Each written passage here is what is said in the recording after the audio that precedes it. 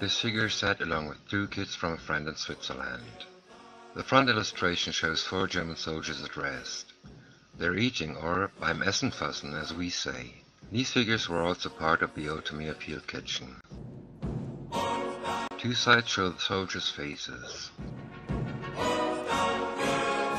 On one side we can see things like bread, a sausage and a wine bottle. The last side depicts the usual infantry accessories.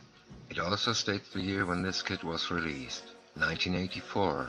So we're going to look at some soldiers from the Stone Age of figure sculpting. The back of the box is the instruction sheet. It would also give us some information on the uniforms if it wasn't in Japanese.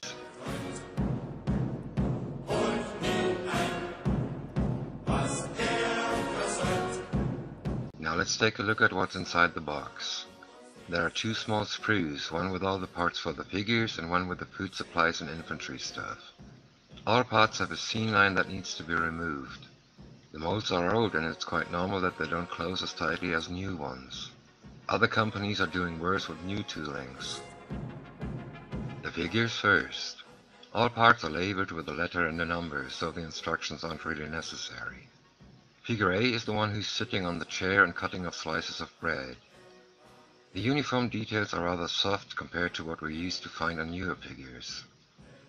There are folds, they don't look too bad and will surely pop after wash and some highlighting. What I say now goes for all 4 figures in this set. Yes, they all have a face, but let's face it, it would be impossible to use these figures along with, let's say, Masterbox figures. The differences are too big. They're not really bad, but they're not to today's standard. Here we also find the wine bottles. No clear parts and I don't know if I'll use them. Figure B is the one sitting on the floor and offering a cigarette to one of his comrades. As you can see, the details are as soft as on figure A. I mentioned it in one of my recent reviews on mini art figures. The art of sculpting figures has come a long way. Back in the 1980s it was impossible to do them that way. Here are the bayonets with only basic details. If I use them, I'll do some detailing on them. Figure C is one of 2 standing figures. He's the one with the loaves of bread. What I like most about him is that he's got one hand in his pocket. Cleaning up hands is one thing I don't enjoy. And here we see something I can remember very well. All standing Tamiya figures of that era don't have heels on their boots. Since there are heels on the previous figures, I don't have the slightest clue why Tamiya did this. It looks weird and I'll do something about it. Last figure. He's the one who's eating, and he's the only one with a bit of flesh. This is a nice detail. I don't mean the flesh on the spoon, I'm talking about the stew or soup or whatever it might be. A detail like that, but no heels.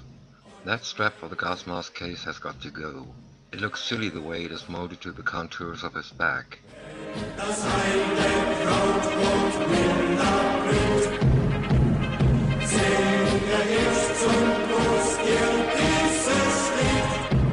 And now for the accessories. The chair consists of 4 parts and has some nice looking wood grain.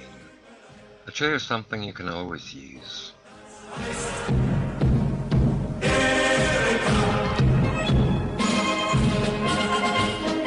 The sausages look like, well, sausages. The pants rim is too thick and needs to be sanded down a bit to look realistic. The field cap isn't really well detailed and I really doubt that I'll use it. 2 open mess kits are a nice idea but can also use some extra detailing. While we have 2 different loaves of bread, all pouches look identically. I think I've got some in my scrap box, so I'll replace 2 of them in case I'll use all figures on one dio. The helmets look nice. The screw gates sit in a position that makes it difficult not to damage the helmet's rims. You want to be careful when you're cutting them off the sprue and cleaning them up. Gas mask cases, mess kit and canteens are pretty basic. I can't use them the way they come, not after I saw what can be done to make them look realistic. If you don't know this channel, please check it out. The guy is nuts, mad, insane, crazy, but he's an exquisite modeler.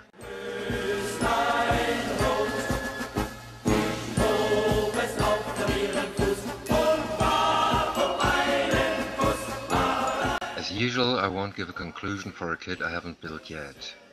That wouldn't be as professional as I try to be. Given that the figures have the usual excellent fit we're used to, there won't be any problems. Since I don't know if that's the case, I'll tell you after I build them.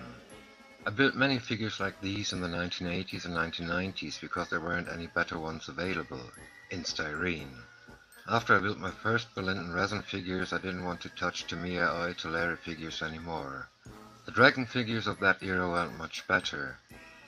Still, I built these chaps here and tried to pimp them a bit. Decapitation day will come. Thanks to my friend Pete, I've got a couple of real nice German resin heads I can use to replace these.